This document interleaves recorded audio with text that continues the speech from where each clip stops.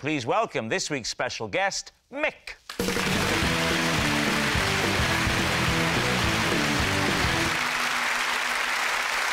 So, Gabby, what is Mick to you? This is Mick, and I deliberately tripped him up during the wheelbarrow race at my son's sports day. OK, James, how do you know Mick? This is Mick, and for 6 months, he was my sworn enemy when a practical joke got out of hand. And finally, Lee. This is Mick, he's my son, and I'm only allowed to see him every second Friday.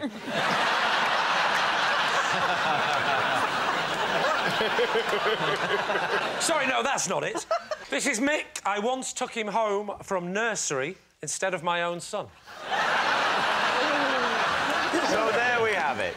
Is Mick Gabby's cheated child, James's feuding friend, or Lee's traded toddler? David's team, where would you like to begin? Well, Gabby, the wheelbarrow race, you were also a competitor. What was the format of the race, and how did the accident happen? Classic sports day wheelbarrow race. Child is the wheelbarrow.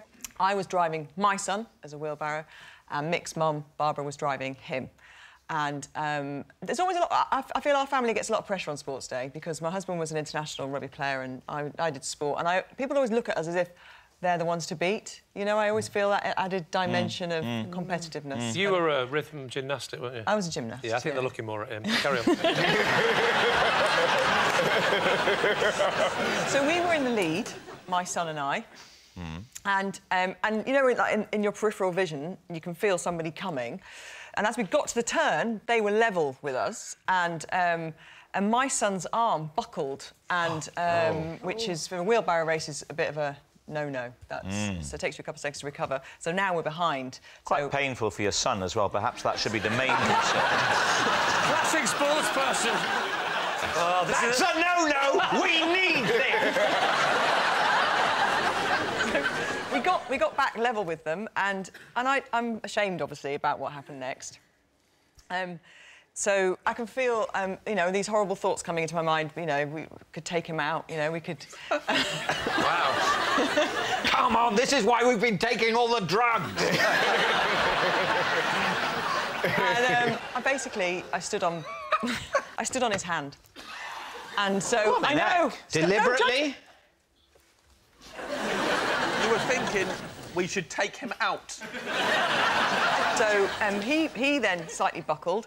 So Which is a no-no. He got himself back into the race, and I decided that I couldn't let us win because that could be construed in some people's eyes as cheating, standing on the opposition's hands. And in some people's eyes, physical assault. So I had to then sabotage us because I couldn't let us win. So I deliberately kind of pushed my son into the ground. So you assaulted 2 children. I kind of just, you know, pretended to trip onto Reuben. So, right. And then his arms buckled, double buckle, which is a no. No. And that meant... Reuben is your boy? Yes, oh gosh, yes. You know, the one with the face like that. All right, who would you like to speak to next? OK, James, so Mick became your sworn enemy because of a practical joke. That got out of hand. That got out of hand. Yes. So what was the practical joke or prank? First of all, I'll say for the record, before we carry on, I hate this boy. I'm nothing but content for him, and I'm furious he's got on this show. I just think I feel I can only see him every second Friday.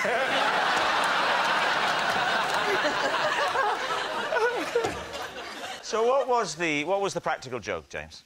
He put cabbage leaves in my bed. How did he get in your room? I was staying at his house.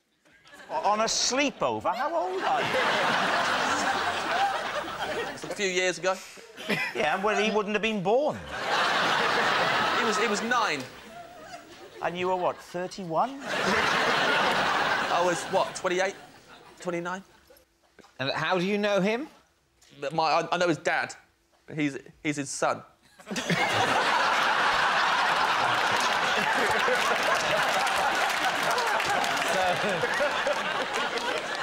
And you were staying at their house? Yes. Why did he put cabbage leaves? Why is that a thing? Well, it's not a thing until he started doing it. Yeah. There's something severely wrong with him. I don't know why he started... But you say this kind of started doing it. Was yeah. What do you mean start? This is a one occasion when you're staying there. Well, I don't know. This is the first of many, David. I said got out of hand. I do not use those words lightly. So you regularly stay at the house of... Oh, no. Oh. This little man does not restrict these pranks to his own house. He has no respect for anyone's privacy and will cross any boundaries available to him. I hate him with all my heart. Yeah.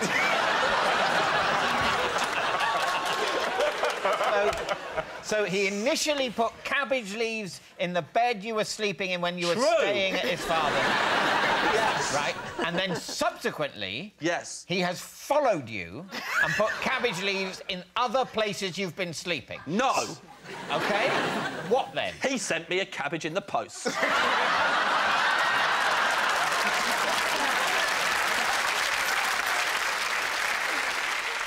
He sent me half a cabbage, cling filmed, in a box. I was out when they delivered it. I had to go to the post office to pick it up.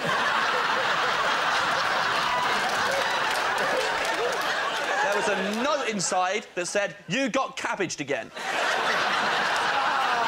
So, OK, so he's doing that. Did you, bearing in mind that this is a minor, did you at any... It was a major, as far as I'm concerned. Did you at any point retaliate? Yeah, but it took me 6 months. What did you do? After 6 months of this...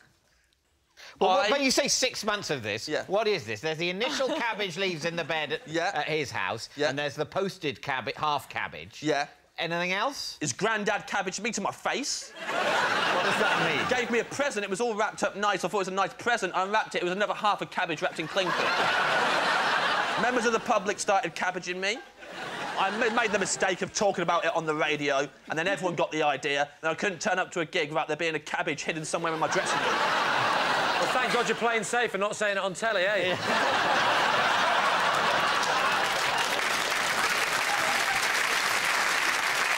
So, did you retaliate? Absolutely did. I removed all of his belongings from his bedroom and replaced them with cabbages. That's, I would say, a disproportionate response. 6 months of my life, David. 6 months of my life of not knowing where the next cabbage was coming from. It was horrible. I had to go big. I've been cabbaged so many times. Somebody started a Twitter account, was tweeting pictures of cabbages on me every day. They said stuff like "Oi, oi, Savoy." It was horrible. And that was just the tip of the iceberg. It's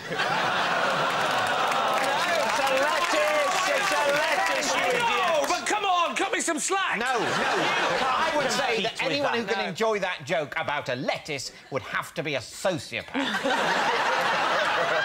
All right, on to Lee. Lee, remind us of your story. This is Mick. I once took him home from nursery instead of my own son. Why did you not recognise your own son by using your eyes and knowing what he looks like?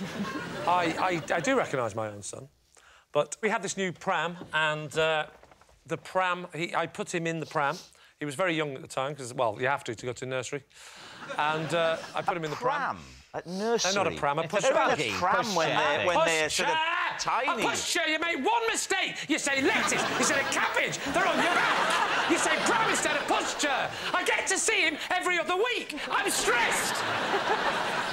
I put him in the pushchair, and then I got chatting to all the other mums and dads and stuff. Got chatting, turned round. Little did I realise that one of the other parents had exactly the same pushchair, and because he was asleep, I just didn't bother talking to him because I thought he was asleep. Pushed him and got all the way home. Long walk as well, because he goes to school in London and we live in Aberdeen. How long was it before you realised? Probably Glasgow. It was about... believe it or not, preferably do. Yeah, that's very much the question. Believe it or not, it was as I went into the front door and I pushed him towards my wife, who was coming towards me, and she said, "That is not my son." But the other mother would have recognised her child, so let's go to the other mother. Let's go to the other mother. What happened there? So, obviously, I'm not there to see the other mother. Because No, but presumably in the police interview later, you've gone through those details. No, I knew it would be a bit of a nerve-wracking experience, so I thought I'd better play safe and just keep him. And that's what we did. We just ended up bringing up another child. So I got into the house, pushed him into the house. My wife said, that's not my son. So I went, oh! I realised immediately what had happened, obviously. I turned round and I raced back to the school very quickly. So I got in just in time for them to go, what are you? And then... So you got back just in time. Got back in time. Just before Mick's mother was going to start screaming, my child has disappeared, my child has disappeared. Yeah, because what had happened is she was getting a bit frantic, but someone had calmed her down by doing the obvious and pointing to the child and saying, use your logic here. Yeah. There's a child abductors don't tend to leave a child as well. So, David's team. Is Mick Gabby's cheated child? Maybe. James's feuding friend? Maybe. Or Lee's traded toddler? No. I think that the cabbages, that is a good trick, because cabbages, when they get warmed up, stink. I also have, you know, been to many a sports day where the parents do get incredibly competitive. I would probably lean towards Gabby. What about you, Melvin? Which way are you leaning? I believe Gabby, but James is just weird, so I believe him even more. Your paranoid view seems to be the whole country's in on it. Now everyone's sending you cabbages. Every time people laugh at me, I suspect they're my enemy, which makes my job very difficult.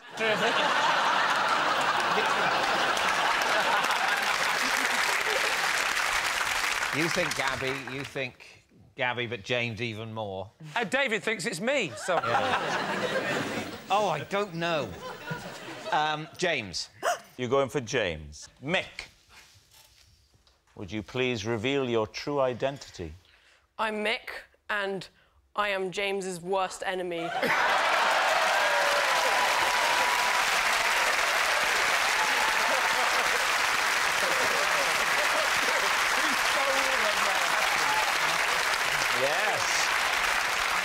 Mick is James's feuding friend, and here's the proof that is what James did to Mick's bedroom. Thank you very much, Mick.